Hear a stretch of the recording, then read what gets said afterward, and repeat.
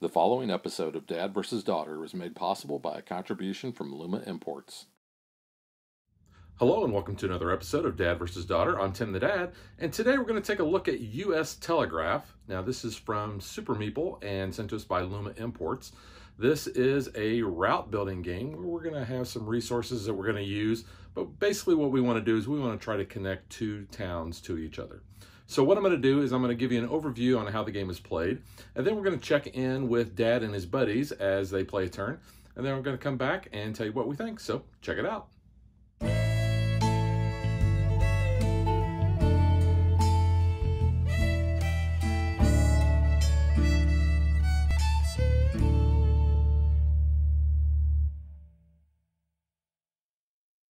Based on player count, the rule book is going to tell you how to set up your area here and position your towns. You can see we have 3 towns set up. Show you what a town looks like a little close up here. So pretty cool. But the object of the game is basically to build all of your buildings on your sheet or connect one town to another with an unbroken line of your buildings. Now, on the right-hand side of our player board here, you can see it has different token colors, backs that we're going to be putting into piles. These first 3 piles that have the white backs, we are going to be placing 8 tokens in each one of those piles. And then the one down here actually has a black background, and we're going to be placing 6 building tokens on that. We're also going to start with a certain number of resource cards depending on our player order, and I'll show you those cards. We have wood, water, brick, and iron or steel that we're going to be using. And I'll show you a close-up of the building tiles here on our board. It's going to tell you what you need. So if you want to build the blacksmith building, it's going to cost you a water and a steel, whereas the watchtower is going to cost you 2 brick and a steel. So on our turn, we're going to be spending actions. Now, one of the actions we can do is we can draw buildings basically from our stacks over here, and we get to choose which stack that we want to pull, but we can do that 0 or 2 times. Now, if we draw a building and we have the resources, we can place that immediately out on the board. And you can place anywhere on the board that you want. And you'll notice that there are resources already on the board. So we can use those resources, basically what is adjacent or what the building is actually on. So you can see this requires 2 water and a wood. And let's just say that I had a wood resource card in my hand, then I would be able to build that directly to the board because I'm using those 2 water resources there. Now, let's say that I didn't have that wood and I could not place this on the board immediately. Then it's going to go to my player board and it tells you what the building number is. This is 11. So I'm going to look on my board here and find number 11, which is right here. And I'm going to place that there. Now, since I'm doing the draw building action, I could do another draw and do the same thing, or I could stop. Now, anytime I stop my action, however many actions I have left, and the draw building is only 0 to 2, then I get to draw a resource card and put that into my hand. The other action is you can construct buildings, and that's 0 to 3 actions that it'll cost you. So let's just say that after I had placed this on my board, I had drawn that wood resource card, so then I could place that there. That would be 1 action. If I had other buildings on my board that I had the resources to build, I could do that up to 3 times. And after I build a building, I'm going to take one of these construction markers and I'm going to place it on my board there to show that I've already built that. Now, you'll notice that this is broken out into different sections. We've got a section up here, section here, 2 buildings in that section there. We have 4 there. We have a bunch here, 4 down here, and 2 there. Whenever we complete a section, we are going to get a little cowboy worker meeple. And what he's going to do is he is going to allow us, we can use this in order to get an extra action on our turn. So having these guys is very valuable. Now, when you use the little worker guy, you are getting that extra action in addition to the action that you're already taking. So if I'm drawing cards, I would be able to use him to draw another card, or I could do another draw building, or I could construct one other building. Now you'll notice some of these buildings here have these black circles around them with little arrows pointing out in directions. Once you've built this, then if you get any of those surrounding buildings and you can build it adjacent on the hexes out here, then you can actually build that for free. So that's called chaining your building. Another thing you can do is you can always discard 2 resource cards. Doesn't matter if they're identical or not, back to the supply, and you get 1 resource of any other type. You can do that several times for the same building construction action. So let's say you got a handful of a bunch of different resources that you can't use, and you obviously need some other ones. Then you can trade those in and trade 2 of them in for 1.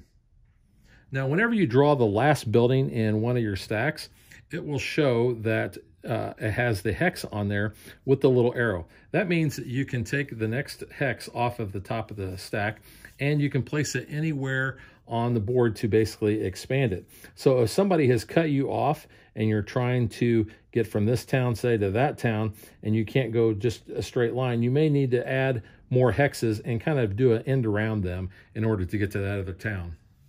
And that's pretty much how you play US Telegraph. So let's watch Dad and his buddies play through a round, because I think that's going to give you a really good idea on how the game flows. You can see how all the buildings get to your player board and how they get built onto the hexes. So let's check it out.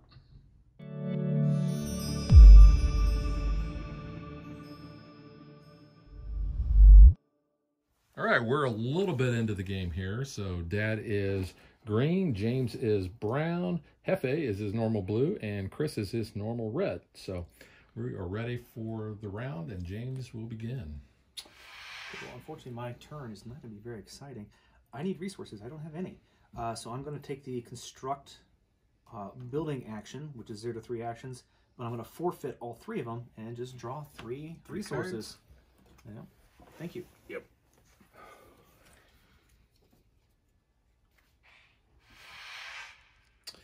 All right. I'm obviously going to try to stop Tim here. Yep.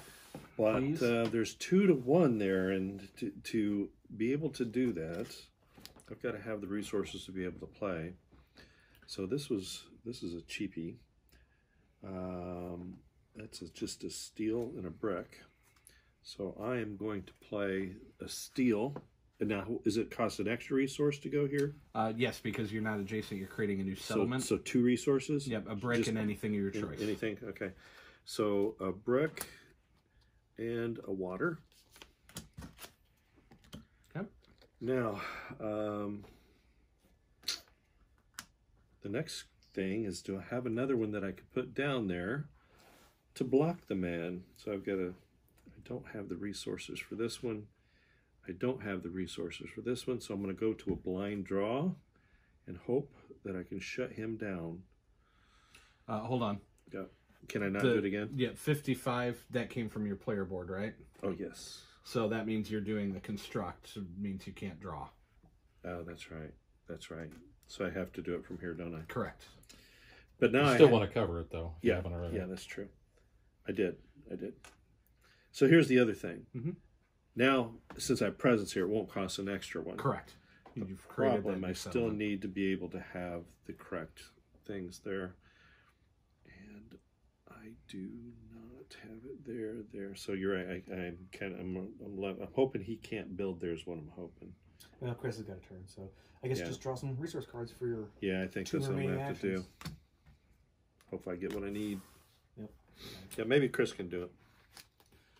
Well, I hate that everybody looks to me. Let's see. Tim, you don't got it. There's no way. Chris sacrificing for the greater good. The greater good.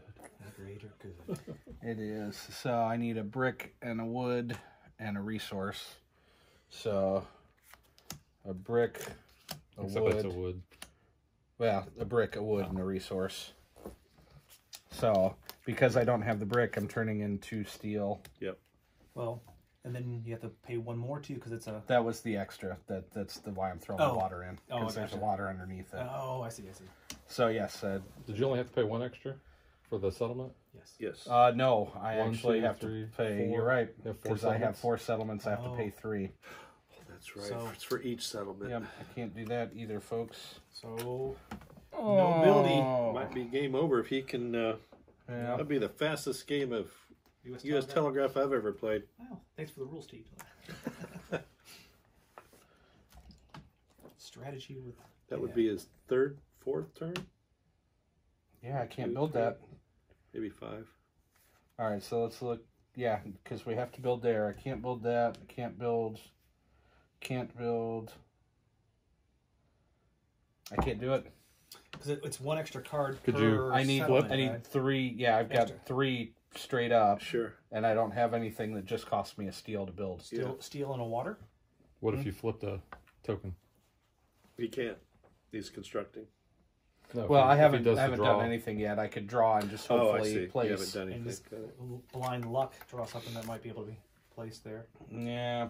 Well, we have to do something, right? And I cannot build any of those. Give it a So, shot.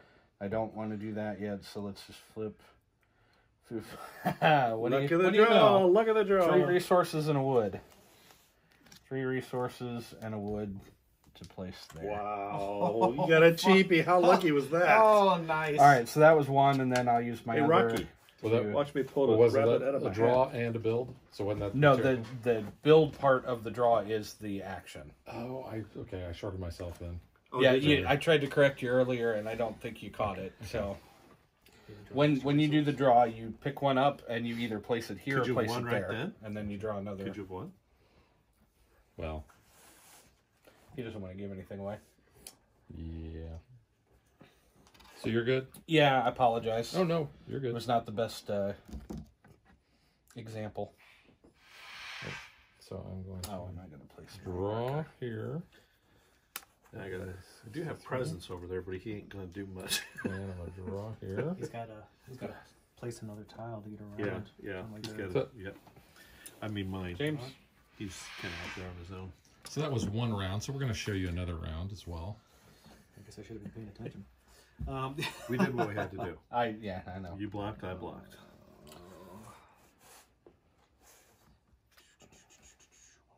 I can't believe you drew that one though. I can't even. That is so lucky. All right, so we're gonna go ahead and draw. I think one of these tiles here, and it is one of each. Boy, that's a big boy. That's expensive. A 10, 10, 10 goes. So when you do a draw action, you can either place it on your player board, or you can place it directly onto the board if you have the resources to build it as part of the draw action. So I'm gonna place this here. Since I drew it this turn, it has 1, 2, 3 of the resources plus the steel to place that. And you're And that- adjacent, so same settlement. Right, and since that is one of the core buildings within this, then I can place this for free. Nope, that would be a construct action. That'd be a construct action. You're okay. doing draw actions. All right. So then the other draw action, I might as well just grab. Oh, yeah, we're gonna grab another one of the core buildings. Are these buildings named something? The ones that are the black highlighted ones here. I don't know. Boy, that's expensive. So number 40. Can I place that? They are called black-backed buildings. Okay, that's easy enough. Makes sense. Then I would need one of those, and that's just not going to happen on the board. So that's going to go there, and that's the end of my turn. Right. I'm going to construct. So that's going to take a brick, water, steel, and wood. And I'm going to draw up a resource for my next one, next action. And one more action, right?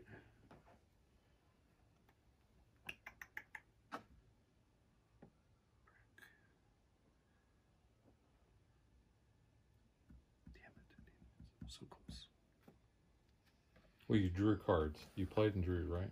I constructed, so I can do up to 3 actions. Yeah, but the draw has to be the end of the turn. You Oh, can't well. draw and then build. Oh, you can't do No. both. Gotcha. All right, so that's it for you. That's it for me. I need to create some chains. I'm going to draw. And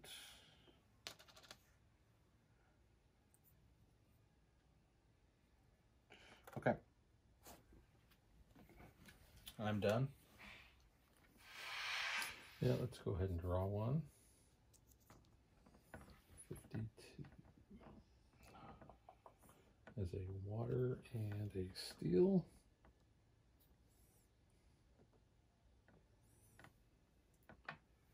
Just going to place that there for the time being. And let's just go ahead and grab another one. And that's the end of my turn. So I think that gives you a good idea kind of how the game's played. We've drawn, we've placed, we've constructed. So Oh, yeah. There's those two. Multiple ways Then to I'm win. going to draw an udder. Oh, like what a horrible one to draw. There's freaking no way I could place this anywhere on the board. So yeah, my hope was to build something here and then quickly wrap around to this, but it was going to take a while. So hopefully watching Dad and his buddies take a turn at the game really gave you a good idea on how the game flows and so forth. And you can see in my example here, this is a win condition. You can see I can go from this town all the way to this town unbroken. So now let's get to what we think.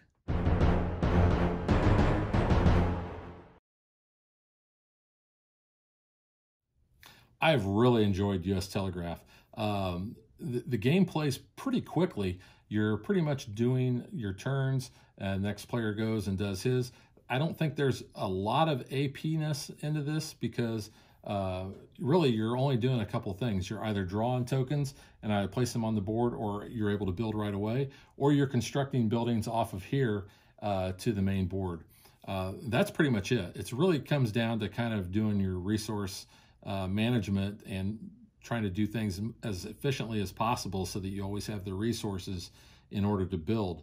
Being able to pull a tile off of there and do a build right away is very advantageous as far as trying to get your buildings out as quick as possible.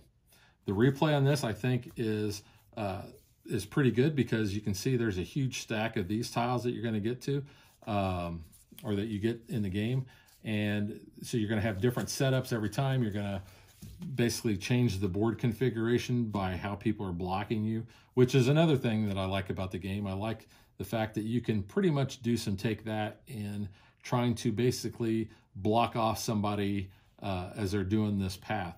And like I said, you can start building in different things, but when you have too many different settlements, basically, that's going to hurt you. So you really want to try to be as most efficient as possible in going from one of the towns to the next. I like the fact that you have two win conditions. Trying to build all your buildings is another strategy that you can employ, and getting these workers really helps with that.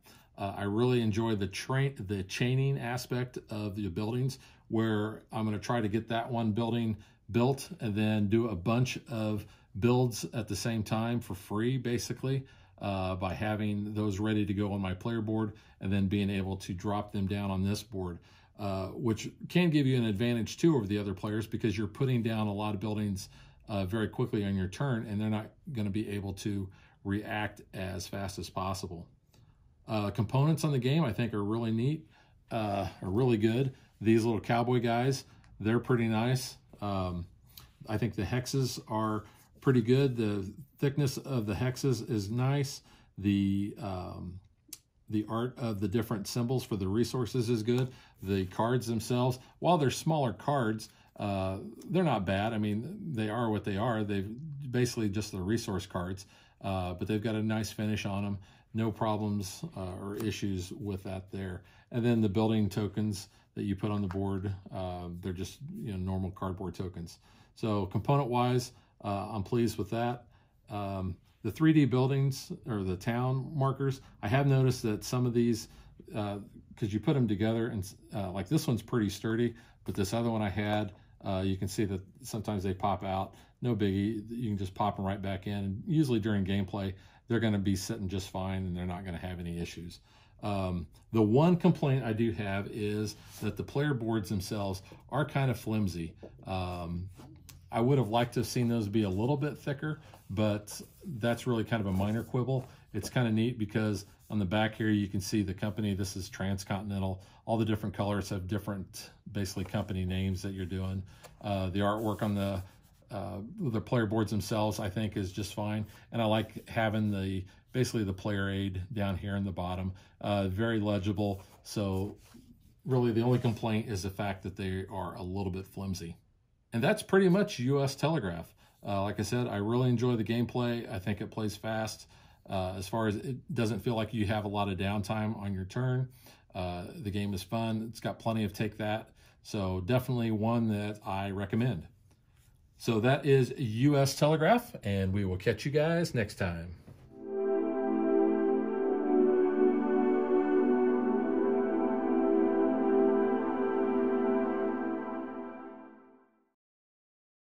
If you would like to support us, you can visit patreon.com/dadvdaughter.